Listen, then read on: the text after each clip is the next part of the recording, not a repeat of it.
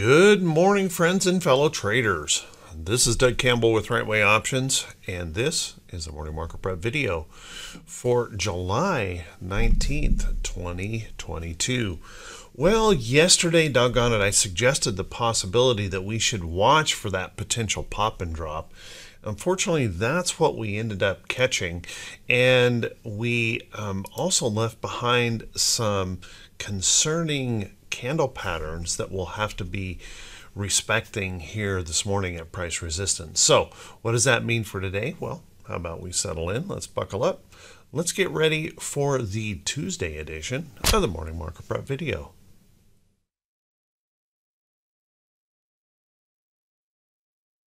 Good morning once again, everyone, and thank you so much for being here. I do truly appreciate it.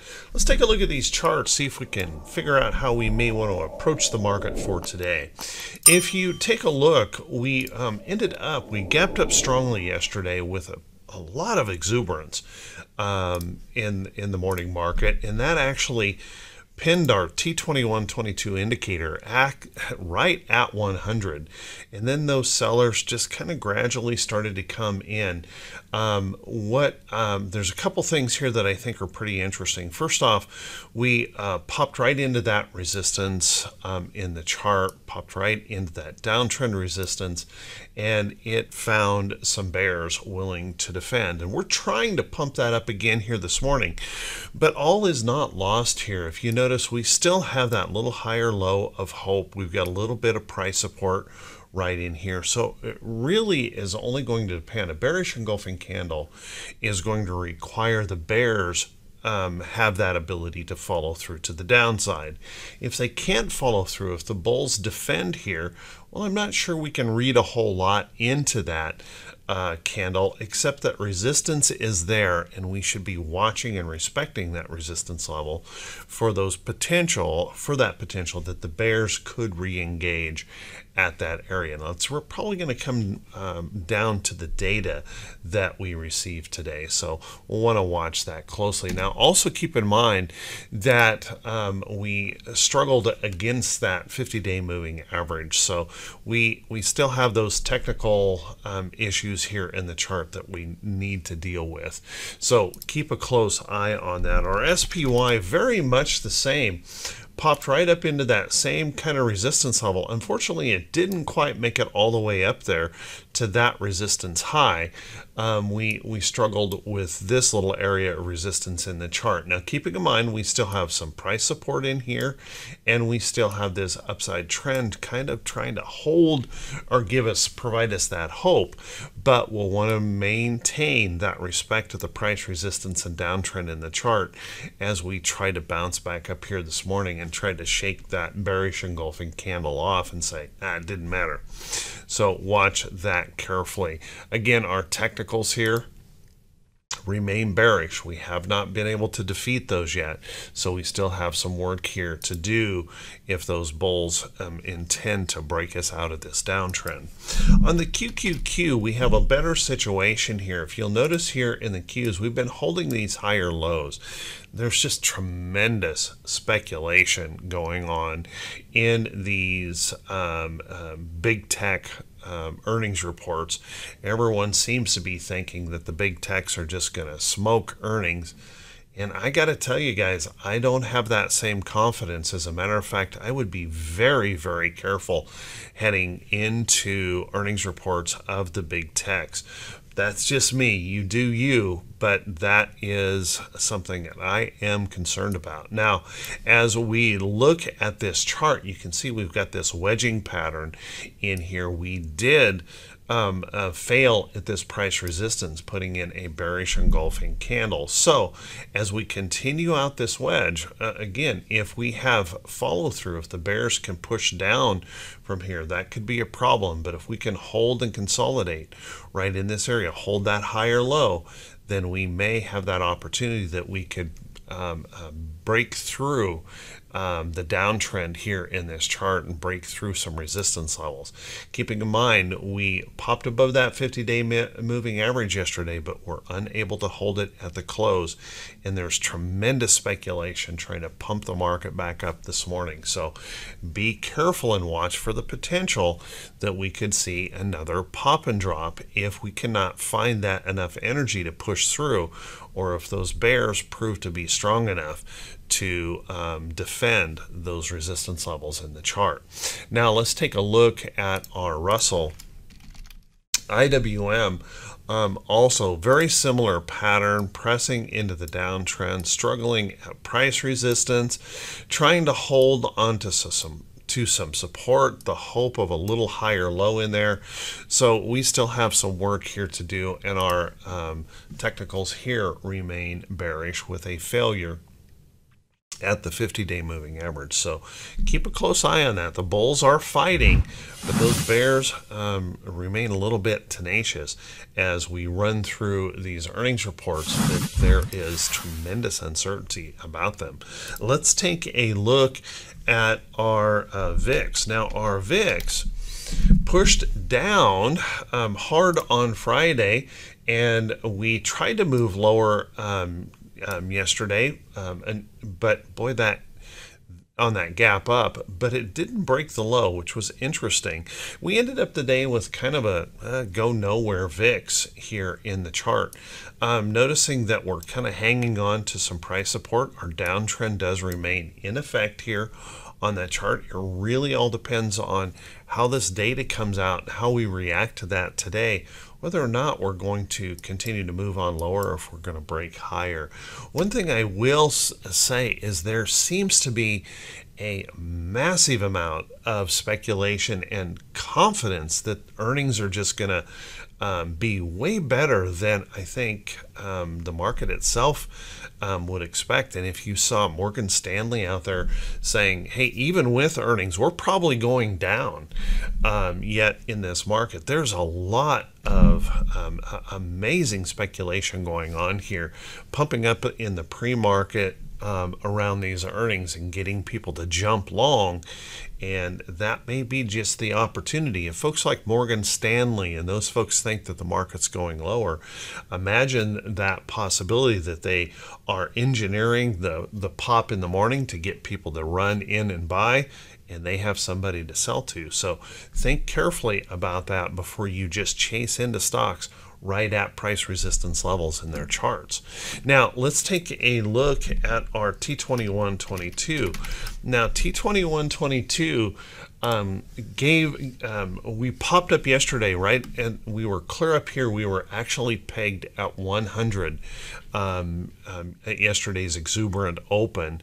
And then, of course, by the end of the day, pulling back. So as you can see, if we can find that reason for bullishness, we have some upside opportunity. We could retest those highs up there in the chart, but please keep in mind we are extending this market now just a little bit if we push up in here, and then we run the risk of that pop and drop or that pullback, just as I suggested yesterday. So watch that closely. T2122 is not it is not an indicator that really fails often. It tells us when we're overbought, and it tells us when we're oversold. So we still have that possibility when we can push up here, but just keep in mind that it also indicates that once we're up here, we have that high probability that we could pull back. So just pay attention to that. If the bears find reason for inspiration, then we can push down here.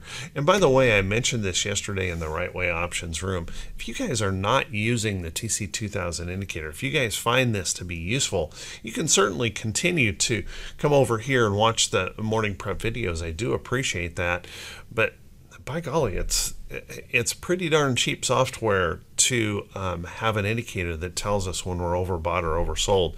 It might be worth looking into that as an investment into your trading. So think carefully about that. And then if we take a look at T2107, T2107, well, doggone it, it just really didn't perform yesterday. The number of stocks pushing above the 200-day moving average, it was just kind of, nothing really happened there. Kind of interesting. And we're still struggling with price resistance and downtrend. But the good news is we haven't made new lows. But it's pretty tough to get real excited about a bullish move with, less than 17% of the stocks holding above their 200-day. And if we take a look at our T2108, T2108 responded better yesterday, but not great. As you can see, we're struggling against these price resistance levels in the chart.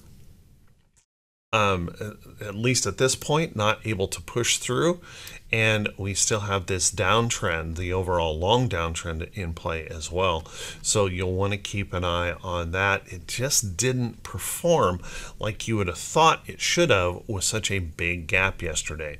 Now let's take a look at our T2101. Now T2101 is not providing us the best of data here this morning. Notice we are struggling with some price resistance here. We're trying to maintain some bullishness in the market for sure.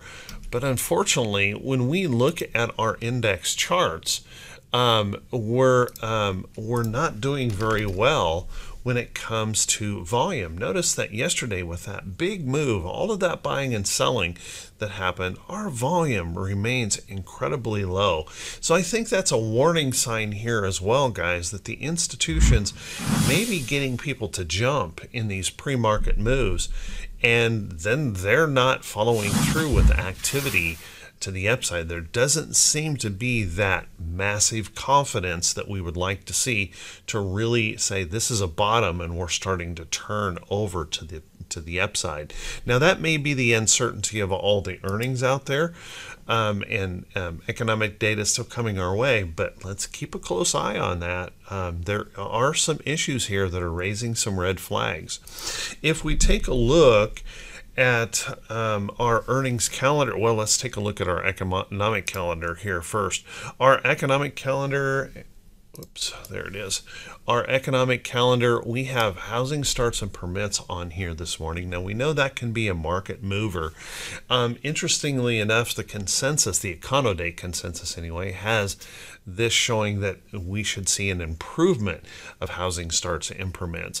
But if you saw those builder confidence numbers yesterday, that might be a little bit of a stretch. So kind of keep an eye on that. If that comes in at a miss, that could certainly add a little pressure or a little bit of inspiration for those bears to be pushing here. And if you've been checking on the situation in China, China's in a real desperate situation right now. As a matter of fact, there are some serious concerns that major banks could begin to default because so many folks are backing away from their housing over there, and so many challenges in that market over there. So watch that closely. Remember, we kicked off the subprime loan defaults in 2008. It looks like it could be China that triggers that, and I would expect that to spread if China does run into that problem. So watch that closely on those housing numbers.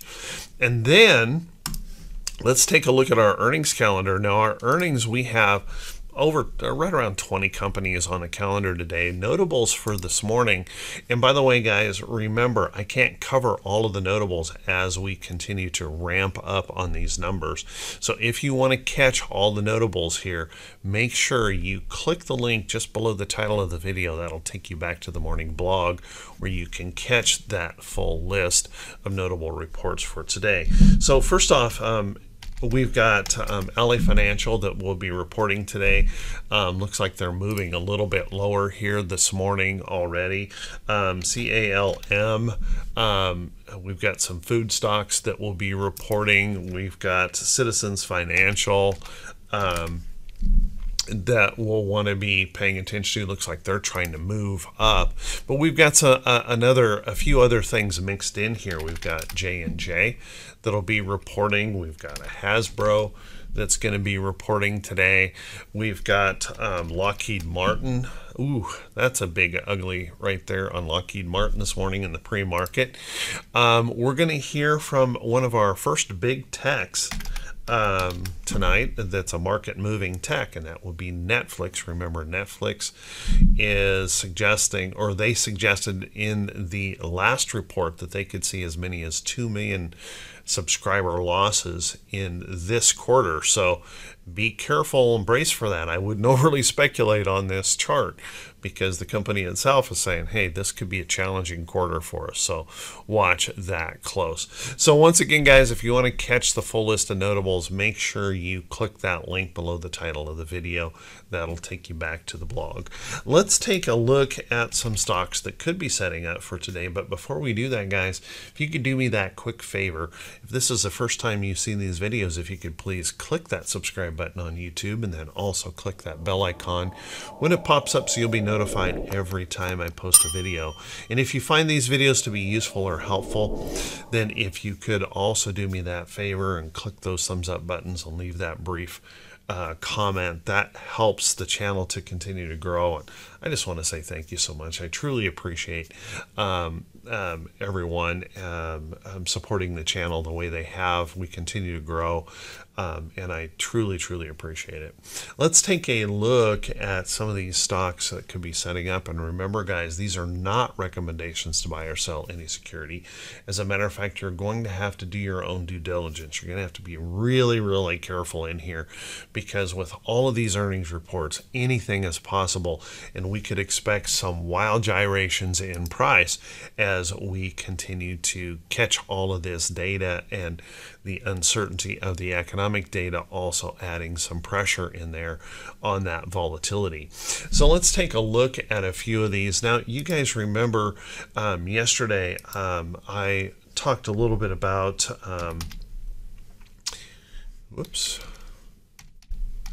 Etsy, to keep an eye on Etsy, and well, for Pete's sake, there we go. If I could learn to type one of these days, that would help. If you take a look right in here, Etsy continuing to hold up in that pattern. It tried to pop yesterday, but wasn't quite able to get her going as that selling came in. We're holding in here on this nice supporting pattern, so watch that carefully. I think if that continues to slide out here toward the trend, there may be an opportunity in here, but you're going to want to be careful. As I point that out, I want to also point out this. This is going to report here in a few days, so that may mess up this potential trade altogether. And unfortunately, we have a lot of those that are showing that kind of situation where we're trying to show bullishness, but we're heading in on those big earnings reports soon. Take a look at BMY. If you guys remember BMY, I talked about this as a potential short, a failure at the 50-day moving average. Well, that certainly played out yesterday with that failure in the chart. And if you take a look at that price action in here, certainly a big resistance area in that chart that we are reacting to negatively. We fell below our 50-day moving average, rallied back to it, and we see those sellers. Now the big question here on BMY is, will it follow through further to the downside? Will we come back down and test this area in the chart, or will we turn around and bounce back up? Watch that carefully here this morning, but BMY definitely not looking all that stellar here at the moment. Once again, 727, we're going to have that earnings report up here, so you're going to have to be on your toes on these trades with all of this volatility that we see in the market. Let's take a look at a stock like Microsoft. Now, Microsoft also popped and dropped yesterday, and putting in a bearish engulfing candle. And one of the things I want to point out here, a lot of these big techs are getting tremendous speculation into them, and I want to caution everyone to be careful with these, because if you'll notice right here in this chart, right now, Microsoft sets up as another potential short. It broke this support level, rallied back to resistance, and now shows a bearish engulfing candle and a potential failure. Now, I don't want to suggest that Microsoft is going to fail on its earnings reports. It's one of those great companies that just consistently does a pretty darn good job.